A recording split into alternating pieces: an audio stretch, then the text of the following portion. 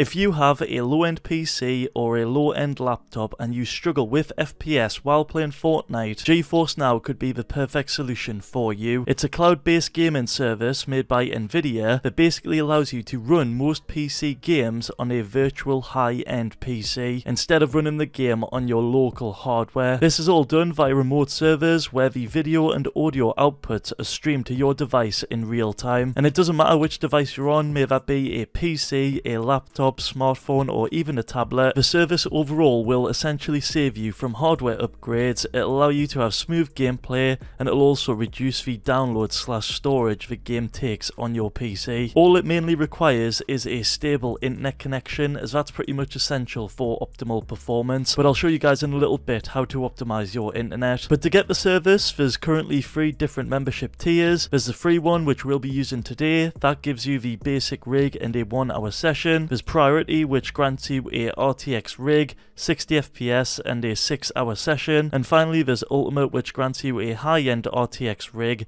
120 FPS and a 8-hour session. Unfortunately there seems to be no trial for the Priority and Ultimate, so it's really hard to test them out beforehand. So with that being the case, we are going to use the free one today, and I think that's what most people will use or want to try out firstly. To get it, just head over to Google and type in Geforce Now and press search. Then the first link should be nvidia.com Geforce Now. Click on that and here's the main website. Just click on the top right where it says join now, and as you can see, these are the free memberships. We're going to go on the free one. We're going to click join. You then need to go ahead and make an account. After you've signed up, head over to the download now tab and you can see you can download it on literally anything: Windows PC, Mac, mobile, even smart TVs.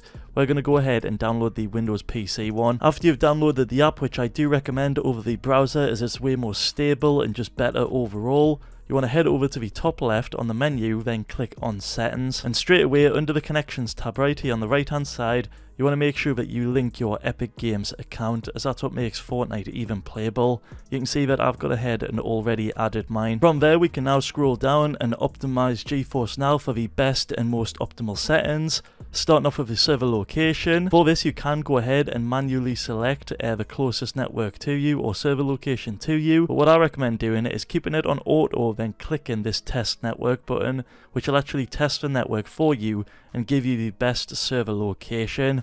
You can see it goes from your computer to the Ethernet to the ISP, and it's saying for me EU West looks to be the best one, which is great. If we press OK, it should automatically connect us to that, but I myself am going to select it manually. It gives you a little warning here saying you should keep it on auto, but EU West is the best for me. From that you can go ahead and scroll down a little bit more and we've got streaming quality. Now I don't recommend using balanced, that's the default one. I recommend going on to custom, and even though you might be thinking, oh, why not competitive, don't do it, just go on custom because we're going to customize it right now.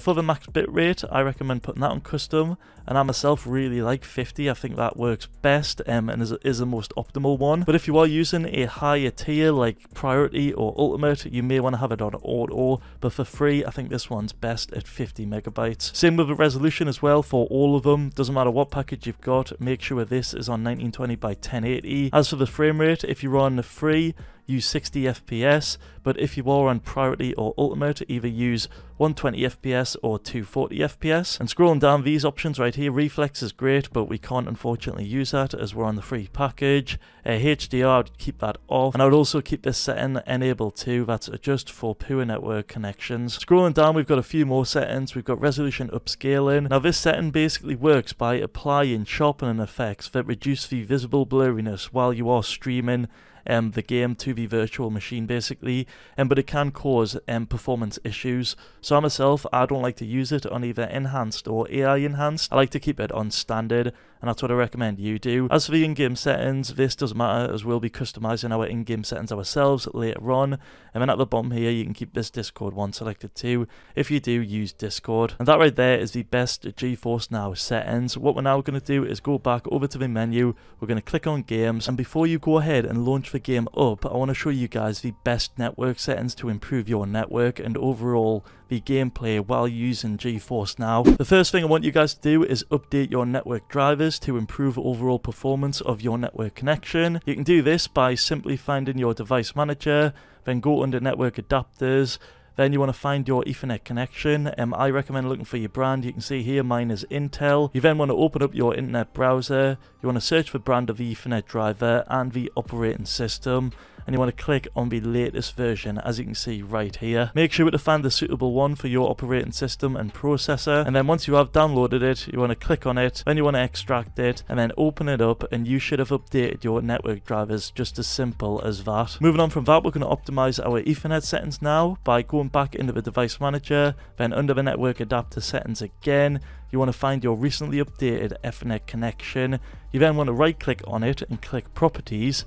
Then click on the power management tab, and inside this section you want to check allow this device to wake up the computer, and as well as that, be sure to uncheck allow the computer to turn off this device. Then head over to advanced and click on enable PME. Set this to disabled on the drop down menu. Under the energy efficient Ethernet tab, you want to set that value to off. Then finally scroll down to the very bottom and set the wake on link settings to disabled. Same with the one below that, and then the one below that one as well. Next up, we're going to change our DNS server, which Epic Games themselves actually recommend for better connectivity and performance. To do this, you want to go onto your start menu.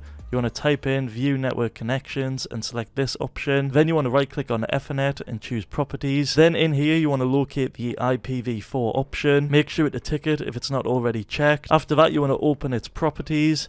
And then inside here, this is where you can change your DNS. Now in general, there's two popular ones. One is Cloudflare and then the other is Google. For Cloudflare, here is the address on screen. And then for Google, here's that address on screen. But what I recommend doing is finding the best DNS server for you by checking out this free and safe application called DNS Benchmark. When you run it, it'll basically determine the exact performance of your local and remote DNS servers. Basically, when you run it, it'll actually determine the exact performance of local and remote DNS servers, which results in a pretty clear indication of which one is best for you. And it turns out for me that the Google DNS one is the best, and it's very popular for that reason. Now that we've got all the best and most optimal internet settings, we're going to go ahead and launch the game and customize the in-game settings. Once the game has loaded up, we're going to go ahead and optimize the video settings tab. You want to make sure it's on full screen, 1920 by 1080, VSync is off. You want to make sure that the frame rate limit matches whatever you've got set up on GeForce Now. For most it'll be 60 on the free option,